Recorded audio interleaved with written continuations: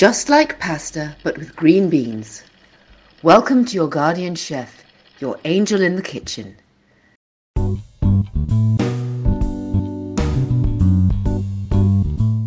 Today we are making Italian green beans with tomato sauce. It is incredibly simple to make as it requires just a few simple ingredients and the green beans do not need pre-boiling. These are the ingredients you need. The measurements are in the description below.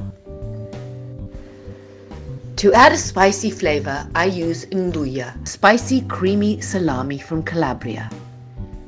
If you cannot find it in your country or prefer a vegan version, use some chili or red pepper flakes instead. Remove the ends of the green beans and cut them into 2-inch, 5cm pieces for bite-sized portions. Here I use flat Italian green beans, but you can also use regular round French green beans. Rinse them thoroughly using a vegetable washer. In a large skillet, heat some olive oil over medium heat. Add 2 slices of garlic cloves and the spicy salami or chili flakes. Once the oil is well flavoured, add the green beans to the skillet. Stir fry them until they take on a bright green colour and get some caramelization. Carefully add the tomato sauce to the skillet, being cautious as the hot oil may splatter. Add salt to the skillet and stir until well combined with the green beans and tomato sauce. Lower the heat and let the green beans simmer covered with a lid for about 20 minutes.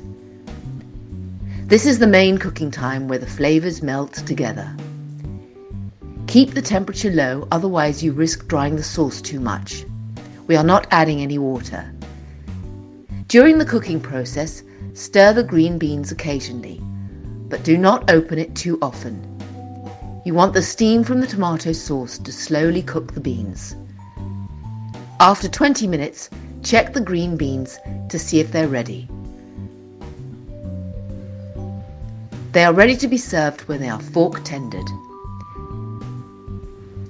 You can also make them the day before and serve them as a side dish at a dinner party.